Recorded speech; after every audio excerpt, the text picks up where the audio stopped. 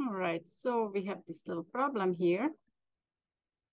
We have to add, subtract, and compute the linear combination of two algebraic expressions.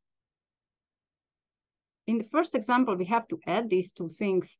The parentheses are kind of just meaningless accessories here. They don't really play a role. We can just drop them. If they do anything, they suggest that we're adding two algebraic expressions and not just four different terms. But mentally, we just drop the parentheses and combine like terms. 2p and negative 5p are like terms. When we combine them, we add 2 and negative 5. That's negative 3. That's how many p we have. And when we add negative 3 and 6, we get plus 3. That's it.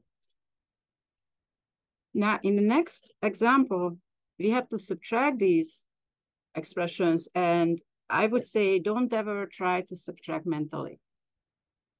When we subtract longish things, oftentimes around the end, we forget that we are subtracting or we overthink it. So I recommend that let's rewrite it as an addition and then add mentally. So to subtract is to add the opposite. So instead of subtracting negative 5p plus 6, we're going to add the opposite, which means we're going to add the thing that we get when we change over the signs. So this negative 5p is going to be a plus 5p. This plus 6 is going to turn into a negative 6.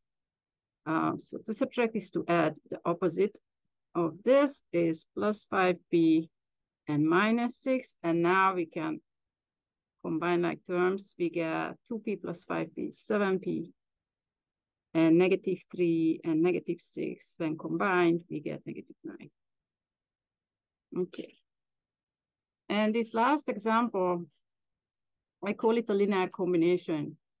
It basically means we multiply one thing by a number, the other thing by a number, and then we add or subtract. And that's, we multiply the first expression by 2, we multiply the second expression by 5, or subtract.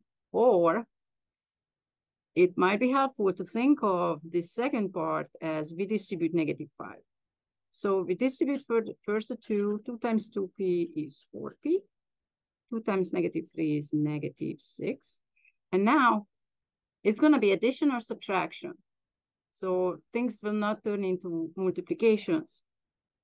And we can just sort of mentally shove this negative with the 5 and distribute negative 5. Negative 5 times negative 5p is plus 25p. And negative 5 times plus 6 is negative 30. And again, we have two pairs, 4p and 25p can be combined. And negative 6 and negative 30 are also like terms. And we combine them to negative 36. And that's how you do that one. It's always fun to check. We got that one right. We got that one right.